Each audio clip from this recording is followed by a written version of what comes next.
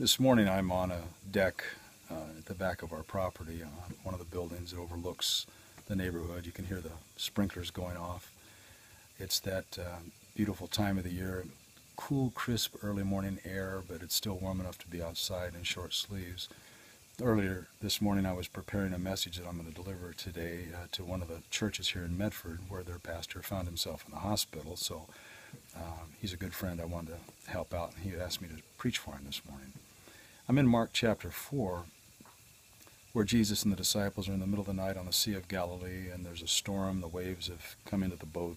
The boat's going to sink.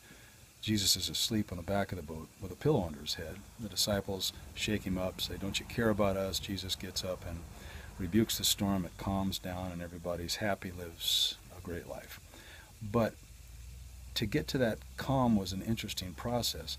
The calm there, by the way, is a Greek word that means still, and calm, yes, obviously that. But it's also translated cheerfulness, and I got to thinking, how in the world could that be cheerful? And I reviewed my own life and some life-threatening circumstances that I've been in that have I survived. At the end of that, all that adrenal fluid and nervousness of, am I going to live, was released, and it came out in nervous laughter. So it makes all kinds of sense that calm could be a cheerful place where a lot of laughter happens, because moments before it was a frothing ocean, if you will, and now it's just calm.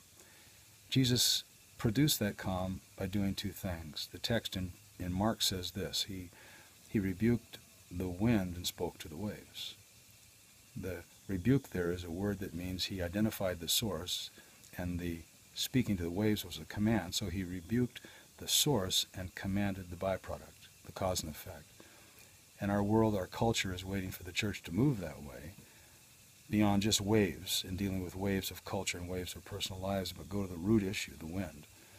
And as a result of that, these calms come, and the disciples at the end of that story said, "Who is this?" They were amazed at this supernatural God who could sleep through storms, yet command those storms to end. And that's what God has given the church as an assignment in our culture, to go to the root causes of these issues that we see in our world, and to deal with them instead of spending our time on the waves, buying bigger life preservers and boats. God wants us to go to the source, so that when the calm comes, the culture says, "Who is this God that you serve?" And then at that point we can answer their question.